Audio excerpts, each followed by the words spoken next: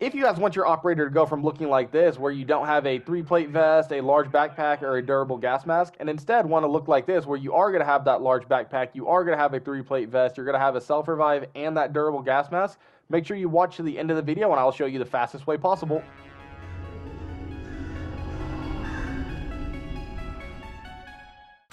What is going on, guys? T-Tiddly here, bringing you another YouTube video.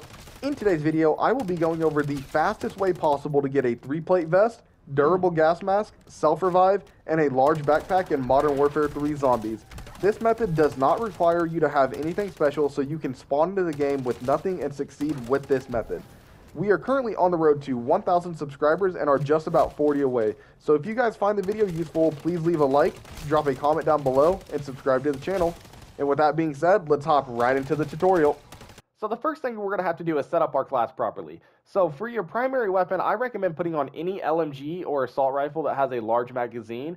The reason for this is because you're going to have to take down a mercenary camp and a mercenary stronghold, which can be pretty difficult. But if you have a gun with a larger magazine, it's going to make it a lot easier.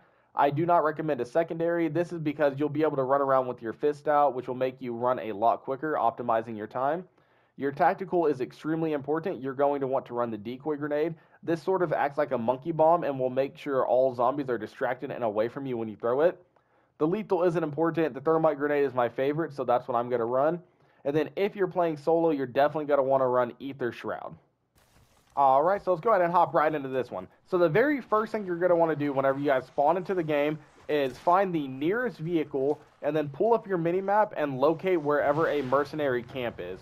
So a mercenary camp looks like this on the minimap. So you're going to mark it, go to the nearest vehicle, and you guys are going to drive all the way to the mercenary camp and complete it really fast. So let me go ahead and travel all the way over there, and then I'll pick the video back up then. Alright, so we are just about done with this mercenary camp. The one thing that I did want to tell you guys is just to make sure to be extremely careful whenever you're doing these.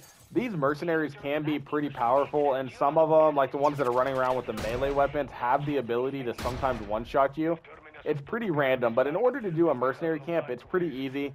You just kind of got to do what I'm doing here, and you just got to run around and look for all the mercenaries in the area and just make sure you kill them all. So at this point, we just have a few more. So we're going to go ahead and kill up these few, and then as soon as we get all of them killed, it'll say mercenary camp completed, and then we're going to be looking for one specific chest.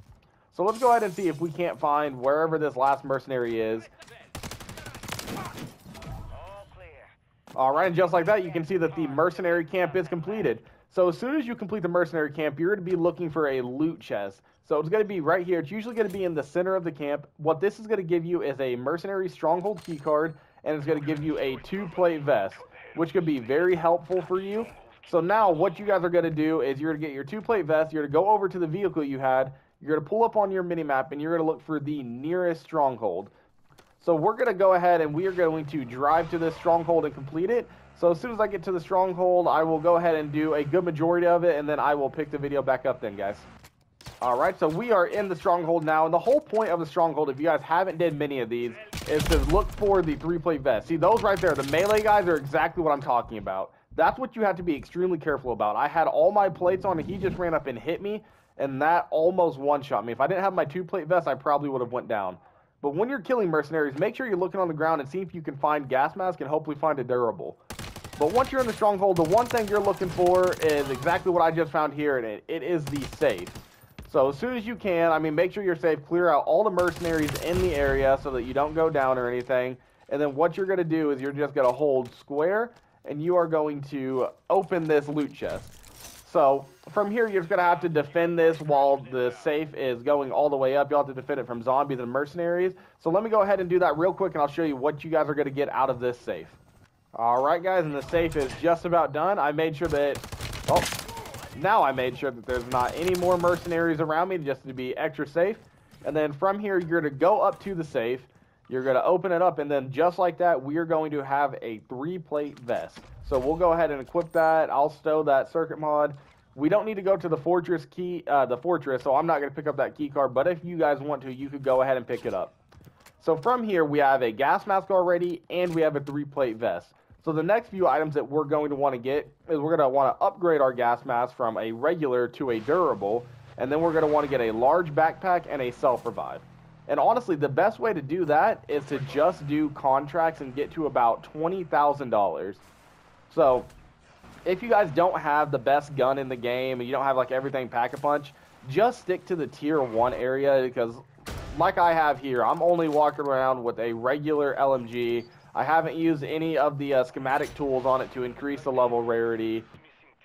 I haven't Pack-a-Punched it or anything, so it is pretty weak. So I'm just going to stick and do a bunch of tier 1 contracts. As soon as I get a bunch of these done, I will go ahead and get up to 20 grand. And then once I get to 20 grand, I will pick the video back up then and show you guys what we're looking for. And just as I completed the very first contract, I got a self-revive. So I don't know if this is something that I'm just getting lucky with or if it's something they changed in the game. But whenever you're running solo and you don't have a self-revive, it seems like every single contract you do is like guaranteed to drop one, but that could just be complete random chance, and I'm completely speculating. But it seems like 9 times out of 10, whenever I am running solo and I don't have a self-revive, the very first contract I do is going to give me that self-revive. So make sure you guys are checking those rewards and getting all the good gear out of them whenever you're doing these contracts, trying to get up to that 20,000 points. And through the power of editing, we now have exactly enough money to buy exactly what we need to be fully kitted up in this game. So since we did go ahead and get a 3-plate vest by doing the Mercenary Stronghold, and we got lucky and got a self-revive from just doing the bounty contracts, now the last thing that we really need to get fully set up is going to be the large backpack, and we're going to need to get a durable gas mask.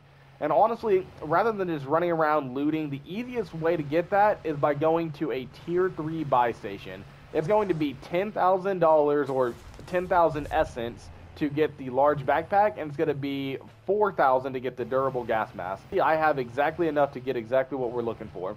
So you're going to mark the nearest buy station in the tier 3 area, and you're just going to head that way.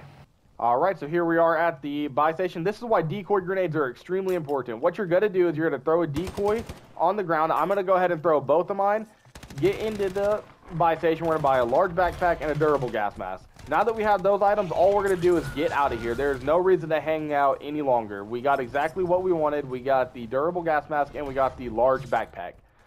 That is by far the easiest way to get a large backpack and a durable gas mask, because there's really no RNG to it. It's absolutely guaranteed that it's going to be in a buy station. And just like that, guys, we are now fully kitted up inside of zombies. And what I mean by that is we have a 3-plate vest, we have a self-revive, we have a durable gas mask, and we have a large backpack. So this is going to allow us to perform to the best of our ability in our next few zombies games. And it'll also allow us to store a bunch more items inside of the game. So if you get a bunch of those really cool rare schematics or rare items you want to hold on to, the larger backpack will allow you to exfil with those. But yeah, as soon as you guys have this, I would just go ahead and mark the nearest exfil, and then go ahead and exfil and hop into your next game. But yeah, guys, that's going to go ahead and do it for the video. I hope this short tutorial helps you out, and I will catch you guys all in the next one.